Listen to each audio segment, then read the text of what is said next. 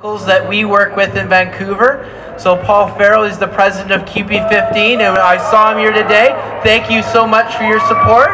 And CUPE 407, Brent Boyd, we work hand in hand together in solidarity at board meetings and speaking for public education on a daily basis, and teachers work so well with their CUPE colleagues. So I want to really give a warm welcome for Barry O'Neill, president of CUPE BC.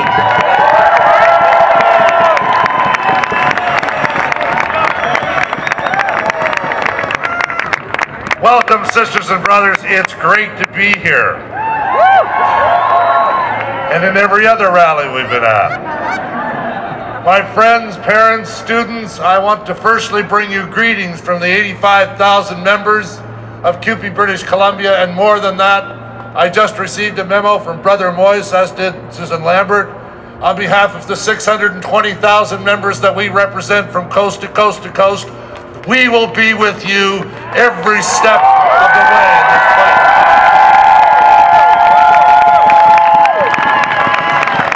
So the question I have, I guess, for those who watched the news last night, Christy Clark is wondering why you're all here. She said everything is pretty well resolved and we've kind of made up our mind, so why would anybody come to a rally like this? Well, let me give you a couple of reasons, Miss Clark. Let me give you a couple of reasons for that. That the trade union movement and workers all across this province and all across this country have never asked anybody whether or not they should have a collective agreement. Yeah. We have never been ones to say, we need to provide, so you need to give.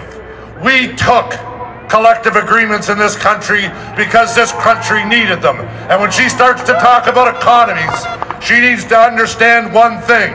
It's a result of those contracts that we are, workers in this province and this country, really are the engine of this economy.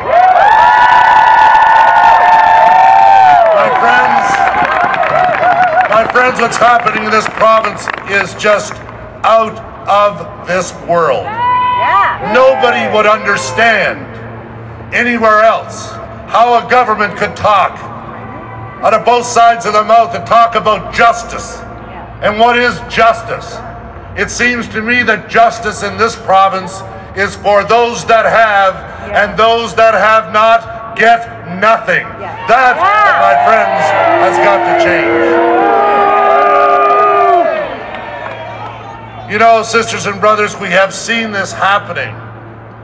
We've seen this happen across this province for the last 10 years, and I'm so proud to be here to say to teachers everywhere that teach across this province, from small school district to large, that we really do appreciate what you do. And if you stop doing what you do, then the kinds of things that are happening as we speak, where our Ministry of Jobs and Tourism is in Ireland, talking to workers there and asking them to come to British Columbia because we had 338,000 new jobs that will be in place by 2014.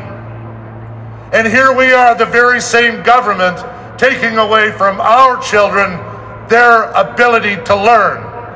Let me tell you, Miss Clark, you bring those 338,000 jobs to our province and we'll find young people with more energy and more ability that can take care of your concerns and employment for the next 60 years. You don't need to do that in Ireland.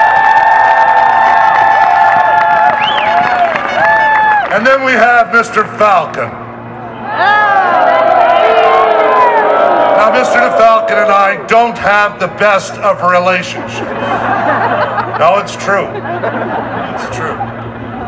But Mr. Falcon sits in Victoria and talks about justice and those picketers yesterday and those people that stood out in rallies, that they have to learn to abide by the law. It's absolutely incredible to me that a government who's been before the courts probably more than SAFTA criminals in British Columbia and found guilty, is so emphatic around we need to go by the law. You know, the last time I looked at governments, and the motto was always for the people, not screw the people, for the people. We are the people.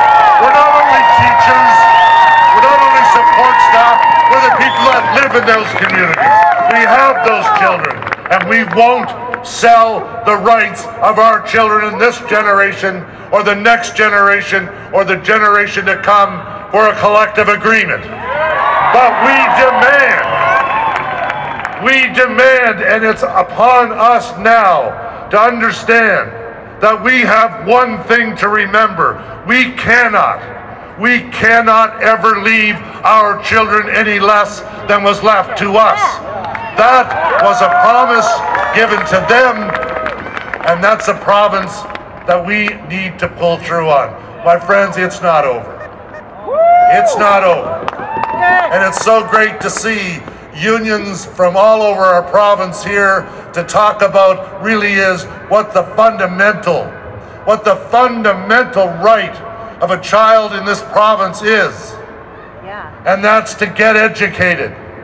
To get educated in their community, to make sure that they're the ones that can carry on for their kids.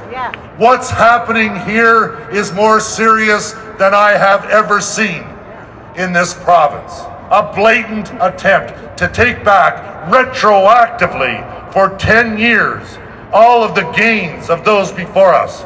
That, my friends, is not tolerable in any society.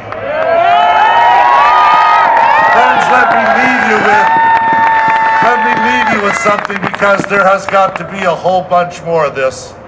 And there are many unions, there are many people in this province will be facing the same dilemma if we don't do something significant.